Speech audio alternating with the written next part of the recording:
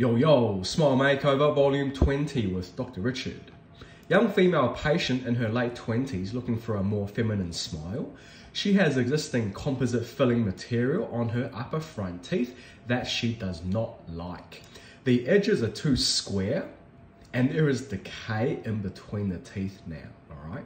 Here is a mirror reflection showing the upper teeth, okay?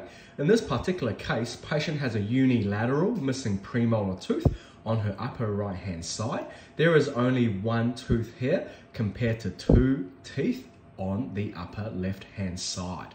This has caused the midline of her two front teeth to be shifted to the right hand side of her face relative to the nose. It is what it is, all right?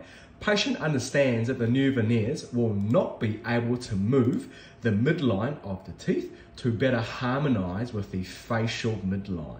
And we are okay with this. Actually, the dentist that made these not straight teeth appear straight with a composite did a pretty good job. Unfortunately, composite just deteriorates over time. So we prepare the teeth, removing all the old composite and decay. We also place special medication on the teeth to minimize the chances of the teeth becoming sensitive, all right? And a little while later, we can cement the veneers on, just like that. All the porcelain glass ceramic veneers extend right onto the gum line, looking smooth and clean.